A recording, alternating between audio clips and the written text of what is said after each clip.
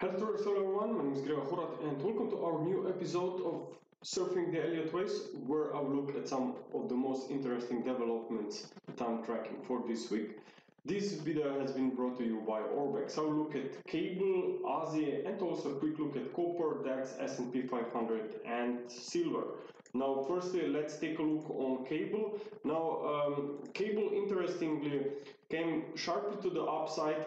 More importantly, we are here, as you can see, still trading above this multi-year trend line, which could actually become a very nice support.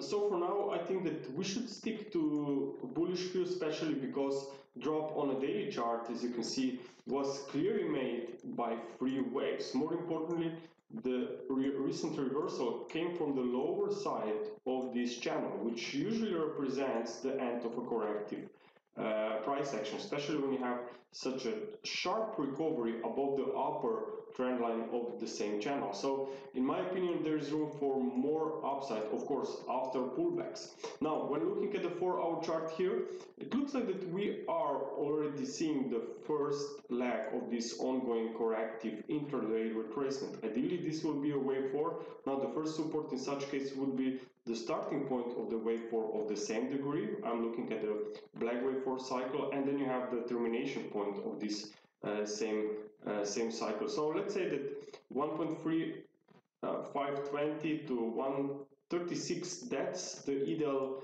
support zone for a new bounce. Of course, if we will see a free wave substructure within this wave 4, because even if I'm tracking correction and I'm expecting limited weakness, well, we still need to see free subwaves within this wave 4, okay, because wave 4 is a corrective lag, and not only just one sharp drop from the highs. That's not the corrective structure we want to see in this wave 4. So for now, we have to be patient and just be aware potential more weakness after this short-term rally here.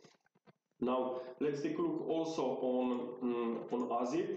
Now, ASI is still looking at the monthly chart here on the right. We are trapped in a complex correction, in my opinion, or I should say rather a deeper correction, meaning there can be more weakness coming. I'm also looking at a potential very big head and shoulders pattern here with the retest of these lower levels here around 0.6660 area. Okay, so for now there's room for more weakness, and more importantly on the 4-hour chart, notice that the rise from December lows to recent highs was only in 3 waves. Okay, it was a very overlapping price action, definitely not an impulsive one. So always when I see from a new low only a 3-wave rise and not a sharp recovery in 5 waves, well, it means that higher degree downtrend is still in play. So when looking at the daily charts here, in my opinion, maybe this is even end of wave B and we will see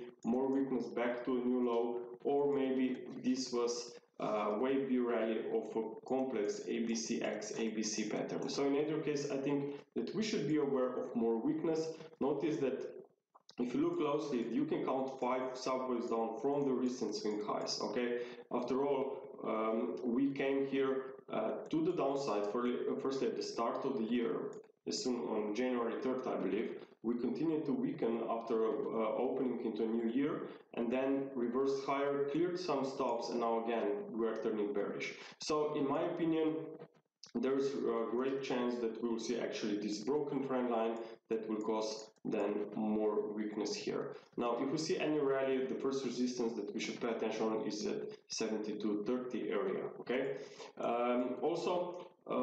Copper, I think it's very important. Notice that there is a strong correlation, obviously with ASI, not a really tick by tick tight correlation, but still, if you are seeing copper reversing sharply to the upside, to the downside, like we have seen last week, which looks like at least temporary top, well, this means that ASI will have very hard time to attract any buyers. So in my opinion, there's a chance for more weakness here on copper, which equals to more weakness on ASI. You also have at the same time still this risk off mode in play. We are seeing US stock indices futures right now coming and approaching these January lows, DAX is already there. So in my opinion, this could all trigger more as a weakness, or on the other hand, I should maybe better say more dollar strength, because after all, US yields are also still rising. Now, if we also take a look now, as I mentioned, DAX is retesting the lows. Here is the 4-hour chart. Notice that I've been anticipating this free wave drop minimum, and so far we are nicely progressing lower into wave C. Now equality level comes around 15,530. So that's the first area we should be aware of potential recovery or a bounce, especially if we consider that on a daily chart this could also be a triangle, meaning that weakness could be limited. Okay, however, for now bears are still here. There's room for more weakness, so I will not call any bullish outlooks here unless we see, let's say, a 5-wave rise from that support. Okay, also S&P 500, this one is also currently weakening, and I've been anticipating this reversal from the start of the year based on two different interpretations.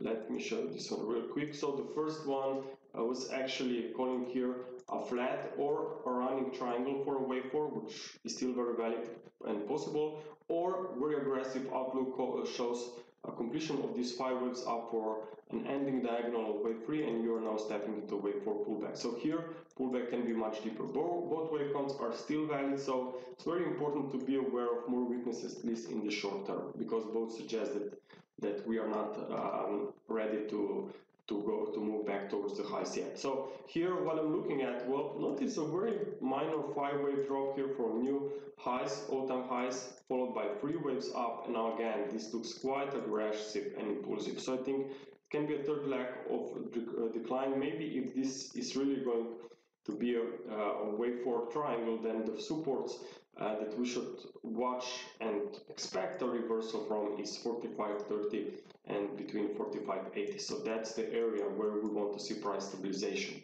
So if this happens, of course, dollar gains would again slow down a little bit. If we will smash these support levels through and then rather making a flat correction here, deeper wave C for wave 4, then of course dollar will rally much more.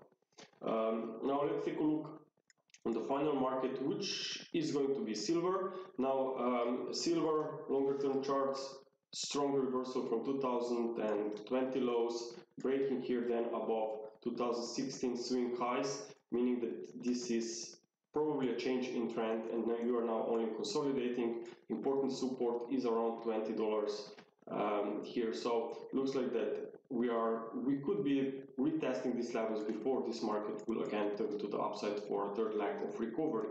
We're looking at the substructures of this wave B, maybe even wave 2.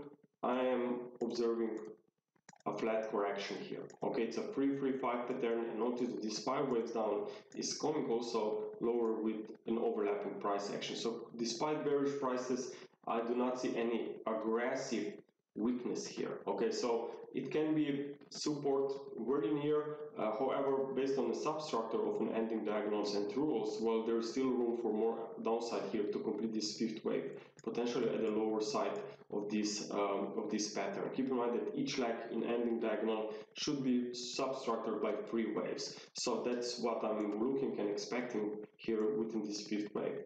Expecting another drop down after this completed wave B, which could either be a triangle here, and then you will see weakness after ABCD subwaves, or maybe this will be a higher pullback for wave B in 3 waves towards 23.70. So in either case, I think that silver could be very interesting from a long-term perspective, where you don't have to try to pick up the bottoms, but for the short-term perspective, I think that we could actually see a retest of this December 2022 lows before market maybe turns higher later this year. Traders, thank you very much for your attention. I hope that you enjoyed this video, and again, talk to you soon. Bye.